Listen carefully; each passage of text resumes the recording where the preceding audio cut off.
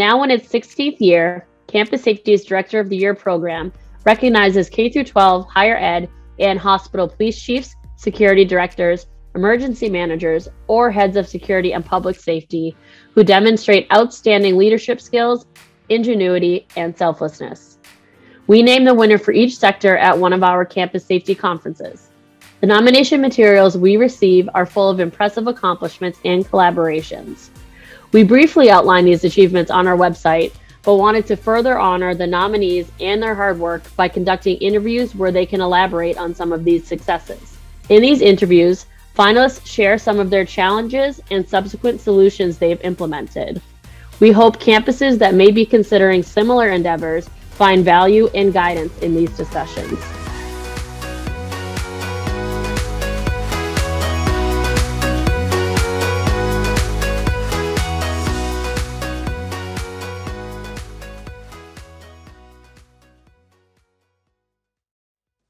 One of this year's finalists is Calvin Millar, Manager of Public Safety and Parking Services for William Osler Health System in Ontario. In his role, Millar was charged with creating a hospital workplace violence prevention program. Drawing from personal experiences in both hospital and non-hospital settings, Millar determined prioritizing customer service was the most effective way to mitigate violence. In our interview, Millar elaborates on those experiences, plus how he has been able to measure the success of customer-centric service, how his own mental health nursing background helped in creating the violence prevention plan, and additional training opportunities that are offered to his security team. Take a listen. I appreciate you chatting with me further about some of the things that were in the nomination. And anyone who's in healthcare knows workplace violence continues to be a big issue for healthcare workers. And in your role, you established a prevention model where customer service became the primary focus. And can you just speak to why you so strongly believe in this approach and maybe provide a general overview of its main priorities? Sure. Yeah, absolutely. It probably about 20 years ago, I started really putting a lot of effort into looking at this further. And traditionally, any of the training that we've done has always been focused on the de-escalation, intervention, containment, restraint. But we've viewed in history the de-escalation as our prevention.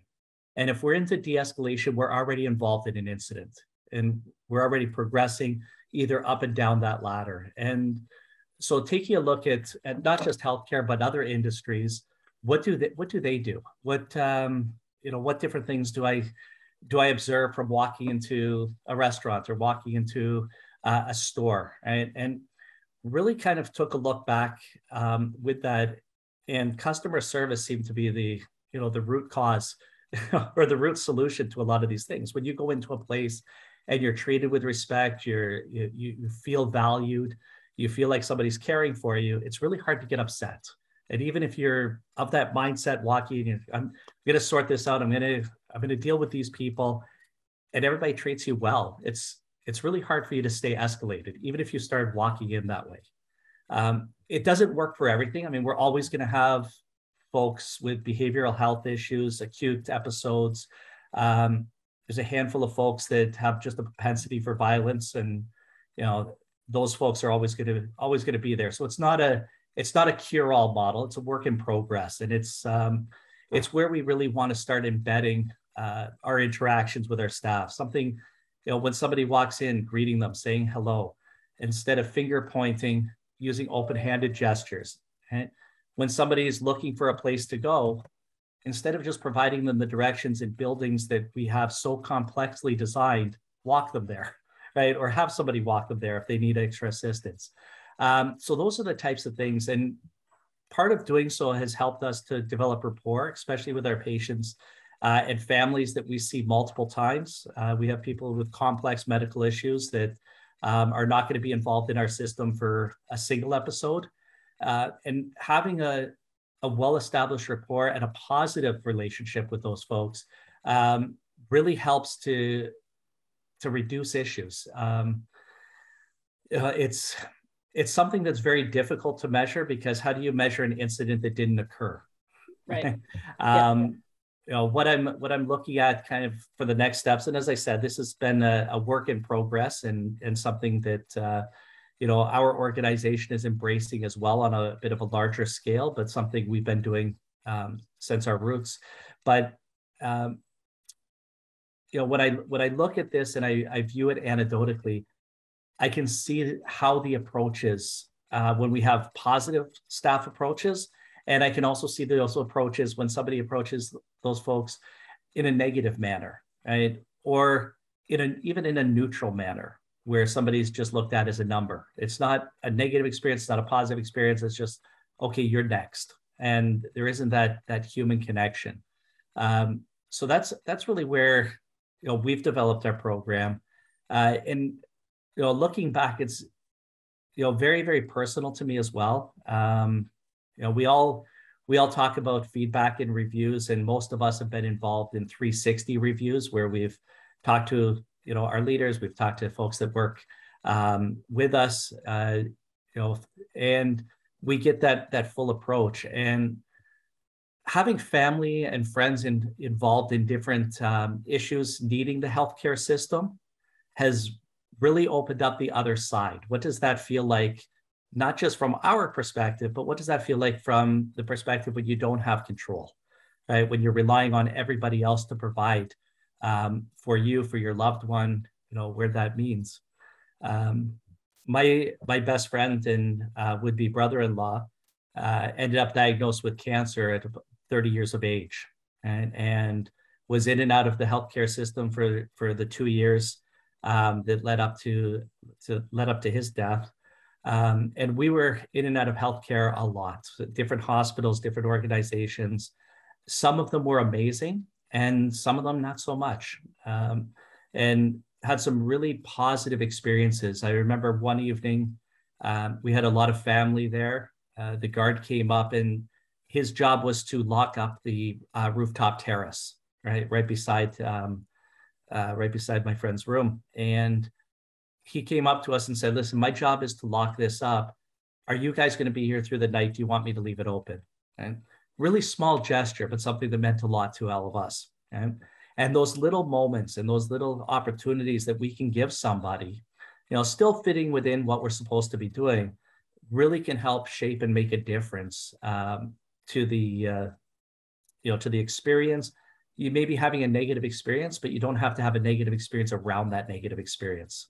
And right. So it's those little things. And the other unintended consequence is with the Canadian healthcare system anyways, we rely heavily on private donations and funding to help us. And the unintentional byproduct is when we can create positive experiences for people, they then feel a part of things, and in turn may decide to become donors and maybe decide to help sponsor the organization, help us to get to that next level.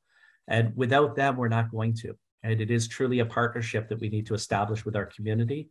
And this is where it's led me and my team to really look at this as, how do we do this? And that customer service approach is really that start point for us to get there. And our goal is never to increase donations. Right? That's right. The byproduct. Our goal is to become in line with our mission, visions, and values of treating patients and families, and really just treating people like human beings. This is kind of little hippy dippy depending on what you believe in, but I mean, I believe in karma, and if you treat people with respect, you'll get it back, and it ends up serving you well in the end.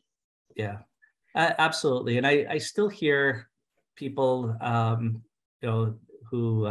who work in healthcare and other industries as well say, well, respect isn't given, it's earned. And that's true to a point, but it's not true when we're here to serve. We don't have to wait until that person earns our respect. That should be our default setting. Mm-hmm. We should be creating a welcoming, compassionate, empathetic, respectful workplace, not just for us to work within, but for the people who we want to serve to come and be part of. Right. And now you had said sometimes you can't really necessarily measure incidents that it has stopped because you wouldn't know for sure, but like, since leading with the customer service in mind, are there any results that you can share that show it has helped reduce workplace violence in your hospitals? Uh, where it's again, it's very hard to measure something that doesn't occur. Right. Where we do have measurements is our patient complaints that have come through at different hospitals. That's a great measuring tool. One of the things that even when we've had some complaints come through, now some of them we've had complaints that are also against our staff. I'm not saying we're perfect, but the ones that I really enjoy, although I still realize that overall globally we failed, is in a complaint where somebody will take the time to mention how helpful our security officer was, and how the guard helped them to shift from one place to the next. And sometimes when we have those complaints that come in that have both some negative information, some positive information, it's really nice to see how our department has been able to shape their experience a little bit differently. Yeah, absolutely. And now looking at your nomination, I saw that you have a mental health nursing background, and I'm sure this was helpful when establishing a workplace violence program, but how has this served you in other ways in your current role? Yeah, thank you. So that's how I started in healthcare security. As I was actually in nursing school, I popped over to the hospital very selfishly to, gain access to the people, the medical library. I've been around before the internet was as robust as it is, so having those books were really helpful. And working in the healthcare security side, and also working on the nursing, and I graduated as a registered practical nurse. I did a subspecialty in mental health with that. And where I found it most helpful is to be able to have an understanding and empathy for the total picture. And so I understand what jobs and functions need to be accomplished from the clinical staff. I understand the jobs and functions that need to be accomplished by the security staff. Right? And then the patient is the third part of it. And how does that all interrelate? And looking at processes and developing systems within our department that are collaborative and fit within those models as best we can, because we don't want to create a process that's going to be detrimental to the workflow of somebody else. So how can we develop ourselves to the best of it? And the second part is just that mentorship and training, as we have staff coming in talking about the different bits. When they have questions on how come they did this or how come they might have said this, having a little bit of background to be able to answer those on a high level to our staff. And that's been very, very helpful to me over my career, is to be able to have that understanding and the empathy to have walked in that other person's shoes, right? Know what issues they're experiencing to some degree, and being able to be a supportive support service, which we are in the facility. Yeah, people have blind spots in their jobs, and you, having been in different roles, that helps you recognize those areas of improvement as well, which I'm sure has been very helpful. Mm-hmm. And another thing that I noticed in your nomination, it said that you provide additional training opportunities for your team. What types of training do you offer, and how have you found ways to incentivize people to undergo these trainings, obviously for ones that aren't mandatory? Right.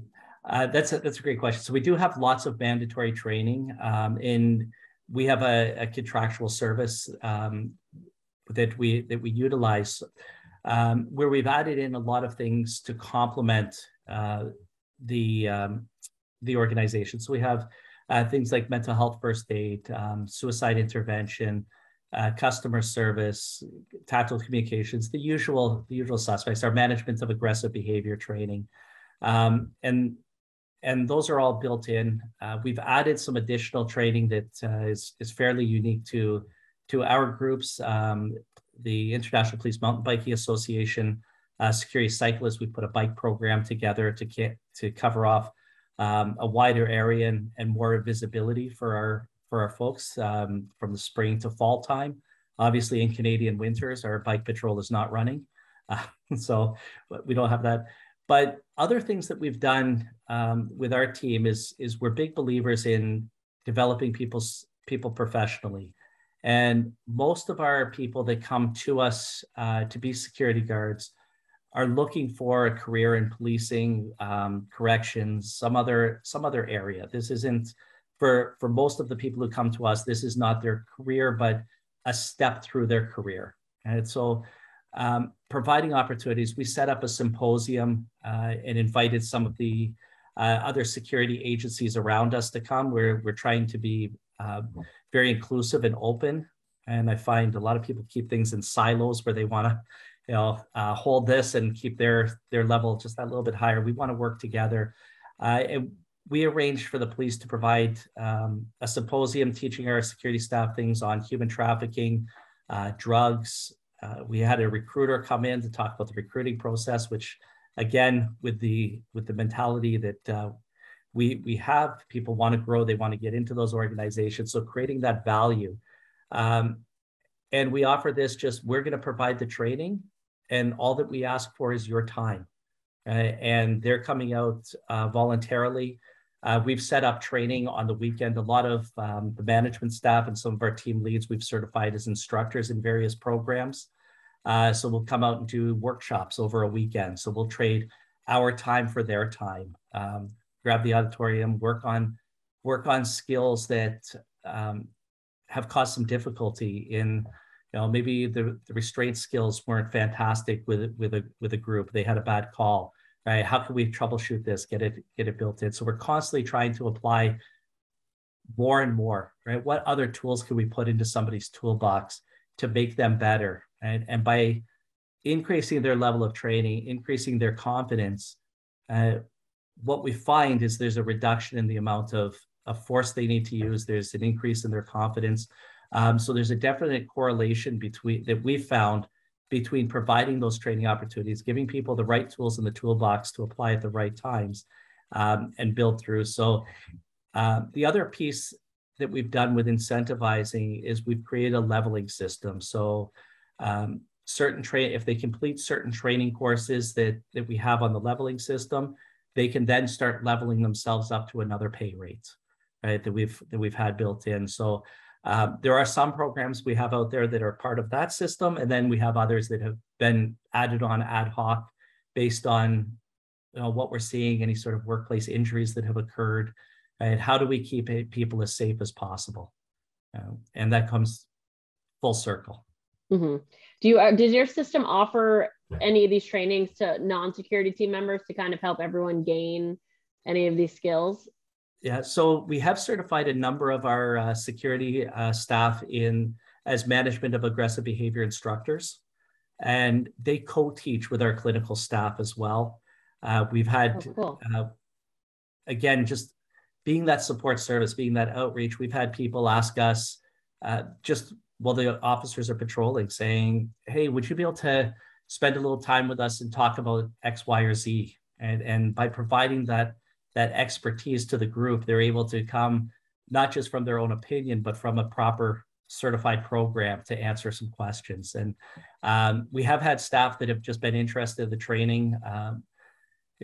People's own personal protection comes into mind, for some folks themselves, their families.